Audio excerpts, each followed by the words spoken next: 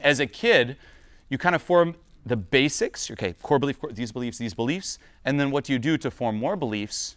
You build them off of the original core beliefs. Okay? So say you're a kid and the teacher's like, you're stupid.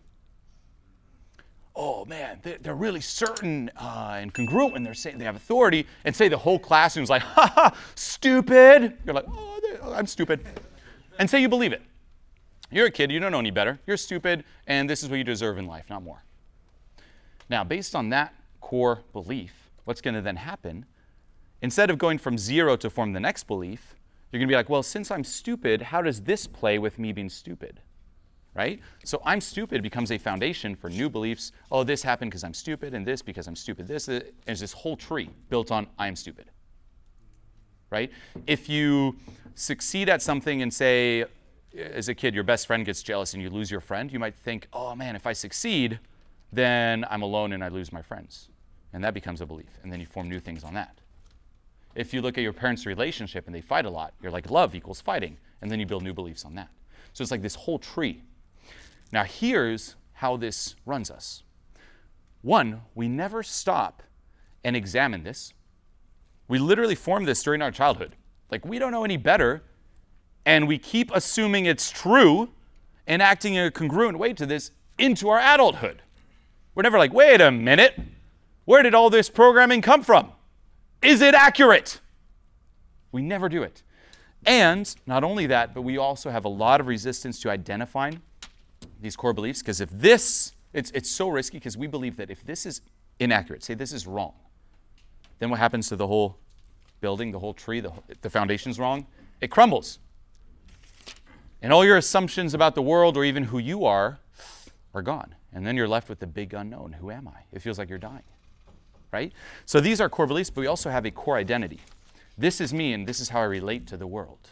And in that identity, once more, there's ceilings of success, who we think we are. One thing I've talked about in many videos, you might have heard me mention before, is if you could pick a movie character that you resonate with the most, who would you be? It's like Tony Stark. No, it's true. It's like, if you think about it, like, what movie character do you really resonate with? Not the one you want to be, the one that's you. Are you the hero? Are you the sidekick who's always helping others? Are you the bad guy? Are you the loser? Are you the guy in the background no one notices? Are you, this is a common one, are you Rocky, right? No. The person, the underdog who defies the odds. This is, by the way, crazy. We all have this because there's so much glory. You see it, like, you know, the people know, like, so many movies. The hero, no one really believes in them. And then that hero rises up and overcomes all these challenges. And it blows our mind. And we're like, wow, that's glorious. And at the end, everyone acknowledges that hero, and it's just glorious.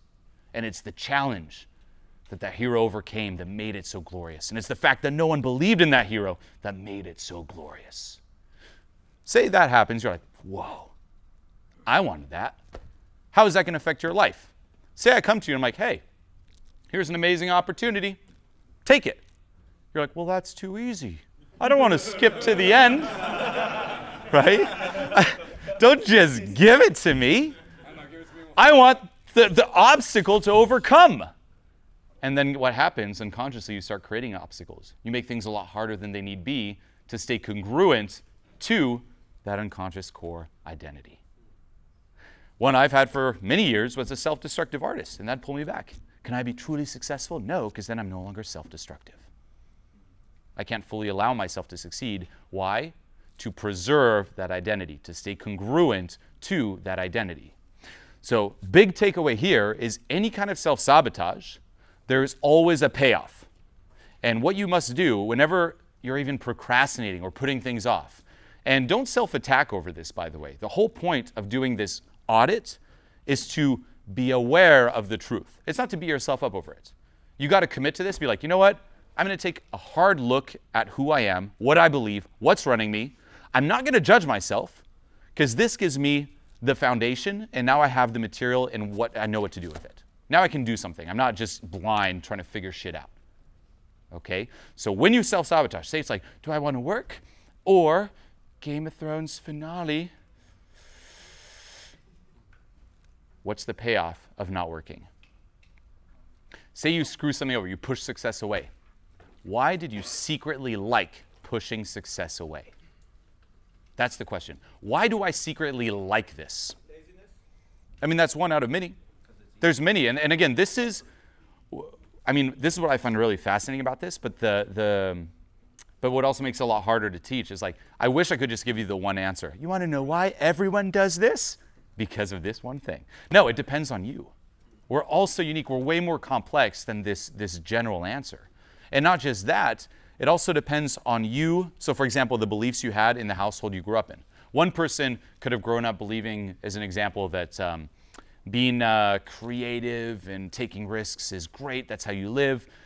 People who don't take risks, they're very boring. People are very logical or even responsible. Those are boring people. And then you're kind of like this chaotic, creative person, right? On the other household, they could have been told the opposite. Those creative people, they're just children. They won't survive in the world. You want to be mature. You want to be an adult. And that's what you believe is good. So it's very much, there's so many nuances. Only you know what's running you. But with this type of thinking and doing this type of questioning, this type of auditing, you'll be able to identify what's down there.